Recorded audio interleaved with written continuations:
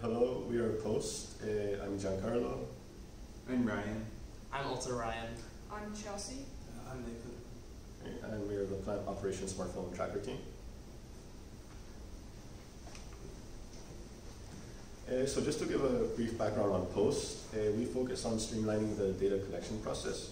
So prior to Post, data was recorded in physical logbooks, as you see on the screen. This was clearly an unsustainable process for a number of reasons.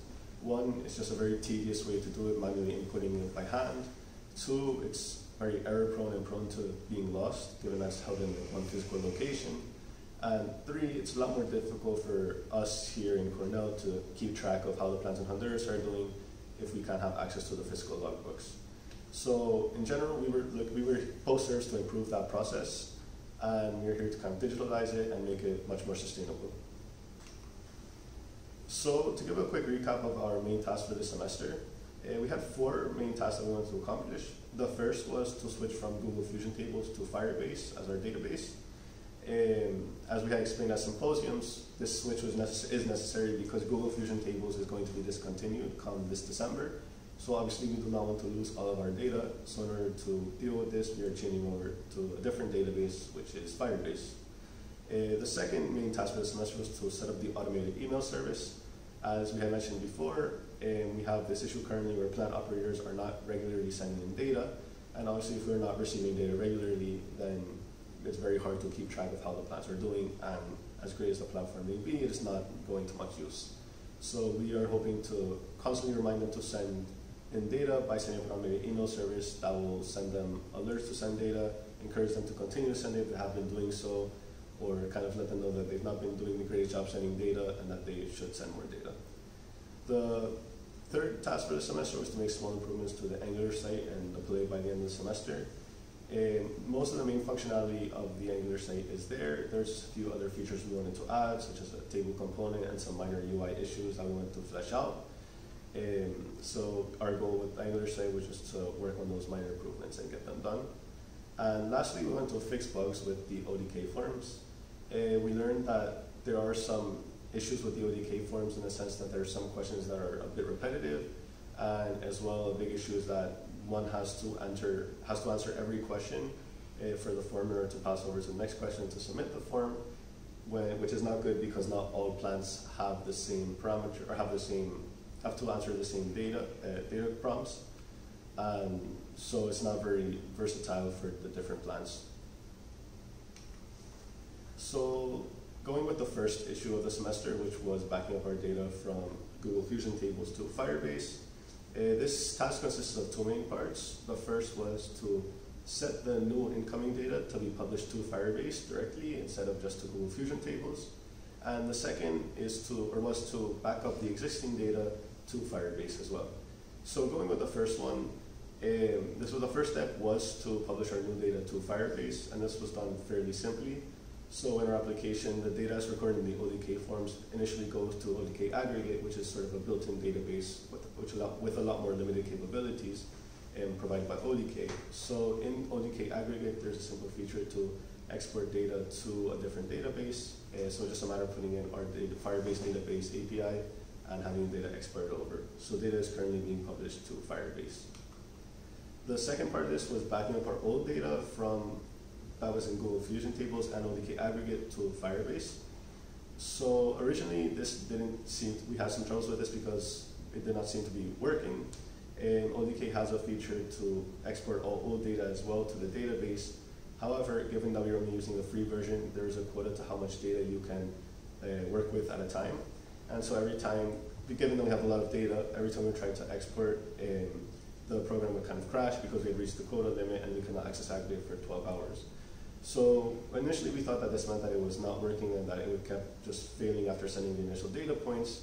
However, later we learned that what was actually happening is that after the 12-hour timeout limit was passed, ODK would resume publishing from where it left off. So in reality, the data was getting continually published. We just did not know that. So now all the data has been copied over and it's all officially backed up onto Firebase. So we successfully made the switch from relying on Google Fusion Tables to using Firebase as our database.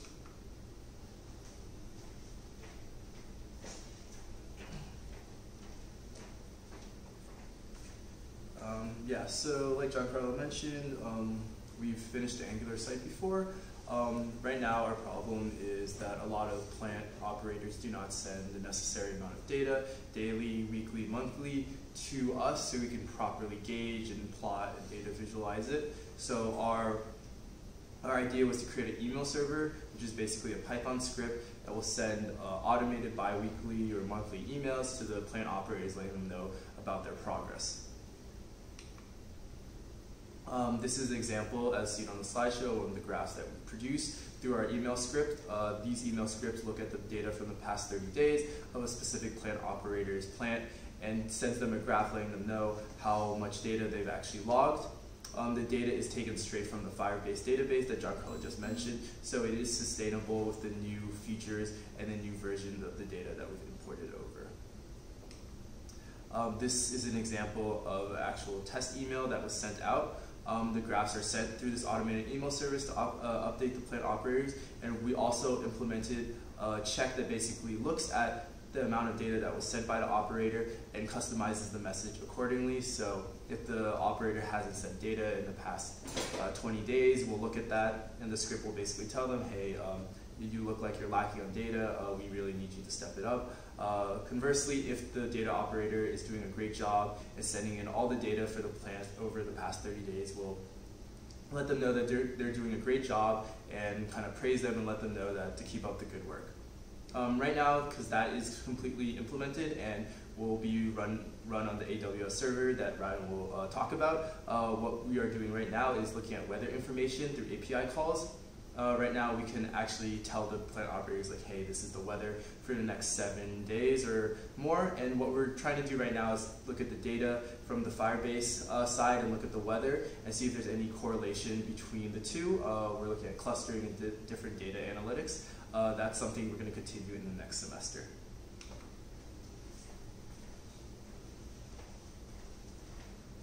So as Nathan mentioned, my job here was to connect the email script to Amazon Web Services. So the main thing that we wanted to use servers for is that it would be cumbersome to just use one of our laptops every morning at Monday at 8 a.m. to then send the emails.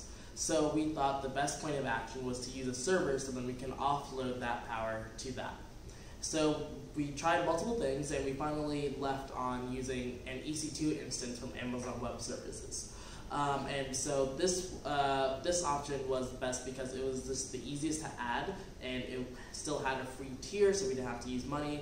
And then it's easier to add more to and to make it larger as a whole.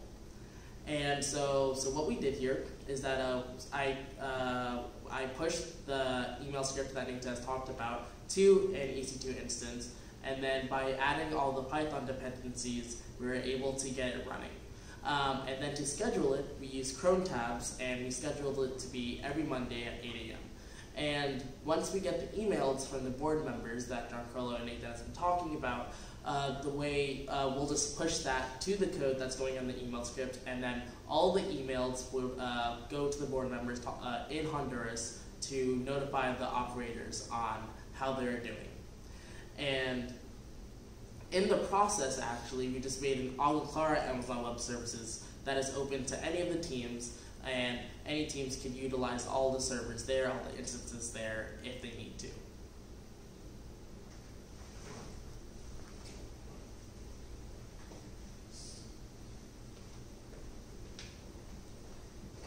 So my main task this semester is to optimize the user experience of our Angular site for Agua Clara. So right now the website is functioning well, but there's still a few minor points that we need to fix to make sure the user experience will be better. And the first task is previously the website automatically goes to a blank page instead of showing data.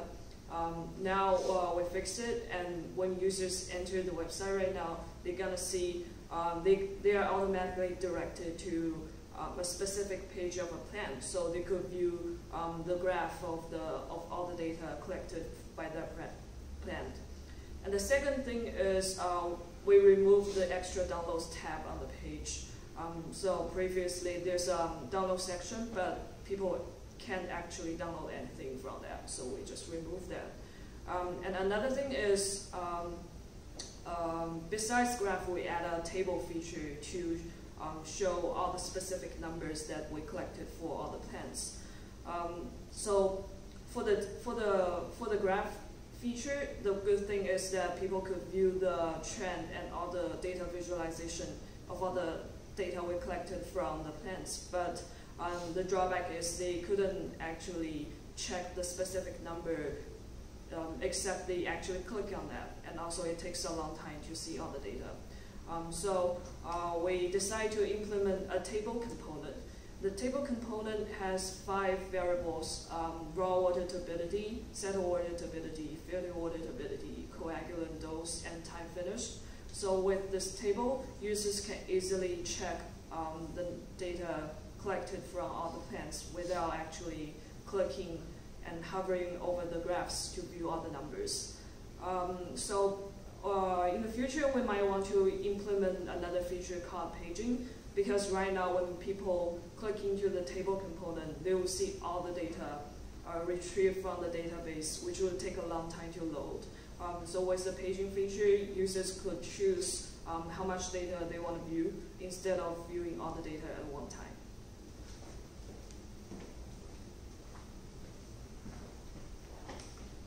And so as Giancarlo mentioned earlier, we work to improve the flow of the ODK forms.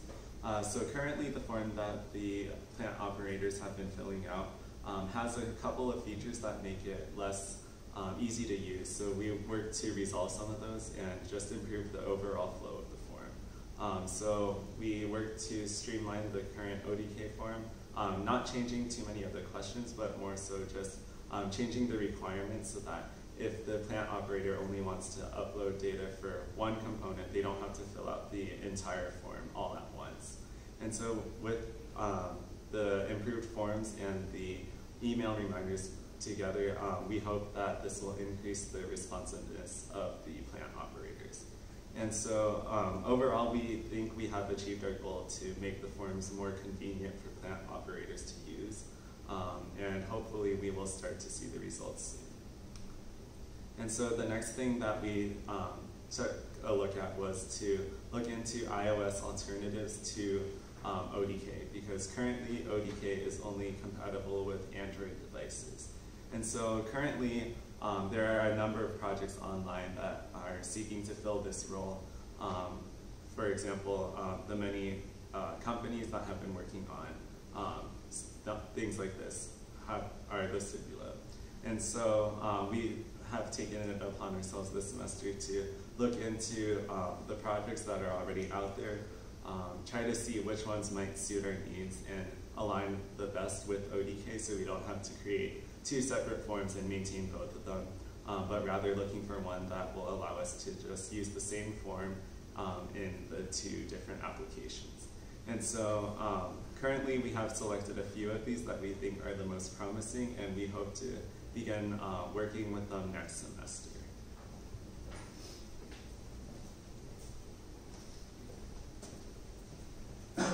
So just to wrap up, I'll discuss some of the future tasks for Post as a whole in the coming semesters. So the first is to actually deploy the email server. All the code is finished and the script is properly scheduled on AWS. However, we are still waiting on the list of emails of plant operators from Minty and Honduras. So as soon as we get those, we can deploy the server and hopefully see the benefits. The second is what Nathan had mentioned about incorporating other relevant information with the data we are currently collecting, such as weather data. And we're hoping that that will help spot certain trends in the data that will be more useful to anyone hoping to learn about the performance of Agua Clara plants. And third, more generally, we just want to expand Post to help with other needs of Agua Clara as a whole, or to interface with other apps and algorithms teams. Most of the work that was there for when Post first started is kind of coming to its end, basically just about finished. So we want to see what other avenues Post can help in. Thank you.